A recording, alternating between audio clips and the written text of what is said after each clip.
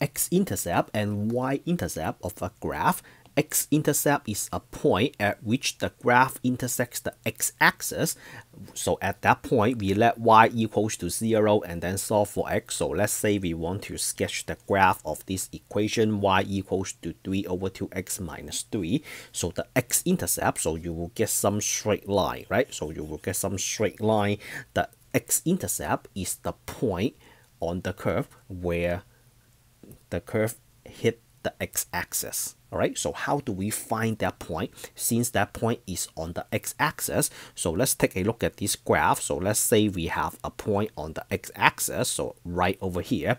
At that point, we know y equals to 0. So to find the x-axis, we have to let y equals to 0. So let's put this graph back, and then let's go ahead and read the y-intercept. So y-intercept is a point at which the graph intersects the y-axis. So we have a point on the y-axis, and then at that point we have x equals to 0. So let's find the x and y-intercept of the first equation. So to find the x-intercept, I always write this down. To find the x-intercept, you let y equals to 0. So when y is equals to 0, you have 0 equals to 3 over 2x minus 3, and then just solve this simple linear equation. So we have 3 equals to 3 over 2x. So obviously x equals to 2, and then the x-intercept is 2, 0. Please don't say that the x-intercept is 2. X-intercept is an order pair, is a point on the curve. So you have to provide the x and the y coordinates. So 2 comma 0, not just x equals to 2. And then on the other hand, for the y-intercept, so y-intercept, so this time we are going to let x equals to 0, which is very easy. So y equals to 3 over 2 times 0 minus 3, so y is equals to negative 3. As always, y-intercept is a point, is an order pair, so you should write 0 comma negative 3. And then the way we sketch the graph is we plot these 2 points, so one at 0, negative 3, which is right over there, the y-intercept, and then the x-intercept is at 2 comma 0, and then we have a straight line, right? This is y equals to 3 over 2x raised to the first power minus 3. So we have a straight line, so all you have to do is you connect these 2 points and then you extend the line. So do you see that? So this is the graph of the equation. So what is the line represents? The line represents y equals to 3 over 2x minus 3. The x-intercept is 2, 0. The y-intercept is 0, negative 3. All right, so let's do the other one. The other one, we have to find the x-intercept first. So for x-intercept, you let y equals to 0 and then solve for x. 0 equals to negative 2 over 5x plus 2. Subtract 2 on both sides, you have negative 2 over 5x. So this one, we have to let x must be equals to 5, right? So when x is equals to 5, we have y equals to 0.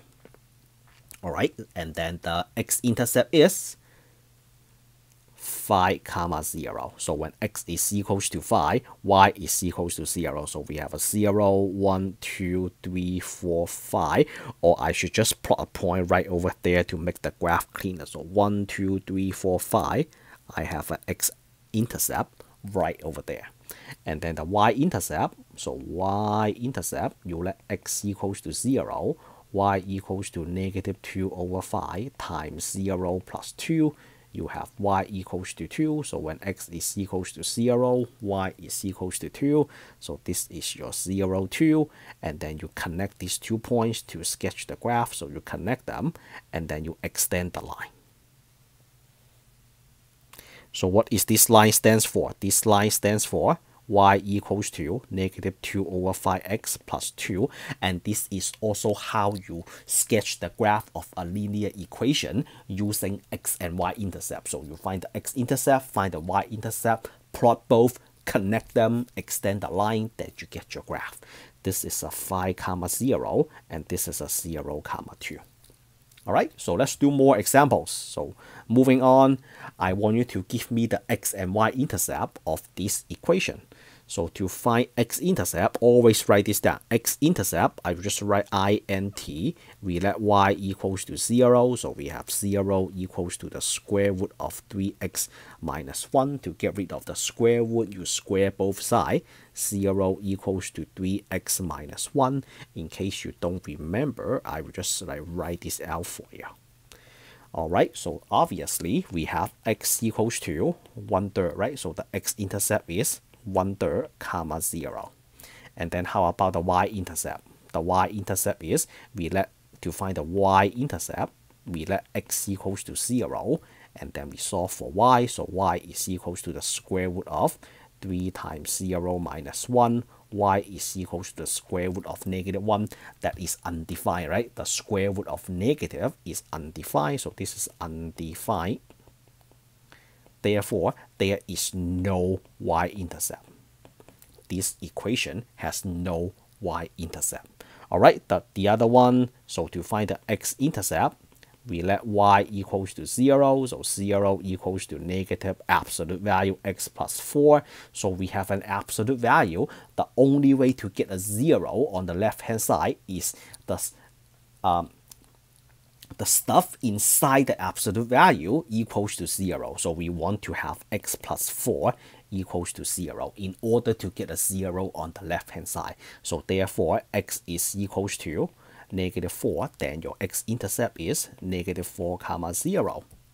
How about the y-intercept? The y-intercept, we are going to let x equals to 0. So we have y equals to negative absolute value 0 plus 4. So y is equals to negative. Since the negative is outside the absolute value, that doesn't affect anything. So we will just have a -4. So the y-intercept is when x is equals to 0, y is equals to -4. Alright, not yet, we are not done. We still have more. So I have 2 more functions for you. So this time, the one on the left has multiple x-intercepts. So let's find that. So for the x-intercept, we let y equals to 0. So we have 0 equals to negative x to the third plus 4x. Still remember how to factor this. So first of all, I will factor our negative and an x out. So I have an x squared minus 4, right? I have an x squared minus 4. And then 0 equals to negative x. And then I have x plus 2. And then x minus 2. Using 0 product property, I have x equals to 0, -2, and a positive 2. Okay, so we have 0 comma 0, -2 comma 0, and positive 2 comma 0. And then how about the y-intercept? So for the y-intercept, we let x equals to 0, which is very easy. So we have y equals to -0 to the third plus a 0, right? So y equals to 0, and then the origin 0 comma 0 is both the x and the y-intercept. You don't need to sketch the graph, but I still want to show you what the graph looks like. But we remember you don't need to sketch this by hand. I don't expect you to, I won't like ask you to sketch this graph by hand. I just want to show you what the graph looks like. So we have a 0, 0, a -2, and a positive 2. The graph looks like this, going down, going up, and then going down. That looks like this. So we have 1 at the origin, 1 at a 2, and then 1 at a -2. Alright, so let's do the red one. The red one, we have to find the x-intercept. And then we let y equals to 0. So 0 squared equals to 5 minus x. So x is equals to 5, right? So x is equals to 5. Then we have 5 comma 0. That is my x-intercept.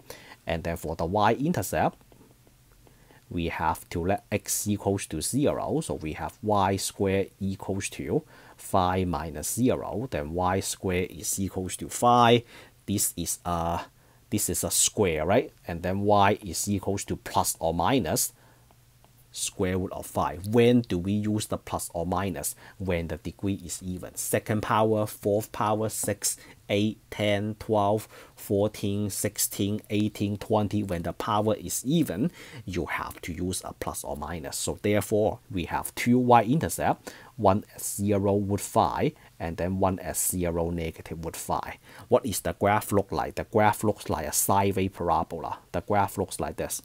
You have an x-intercept at phi 0, and then two y-intercepts, one at 0 root phi, one at 0 negative root phi. So let's make that symmetrical. Like that. It's a sideways parabola. So this is a 0 negative root phi. The one on top is 0 positive root phi. Alright, so that is the end of this lesson. If you like the way I teach math, give me a thumbs up, a subscribe. I will meet you all in the next lesson. Signing out.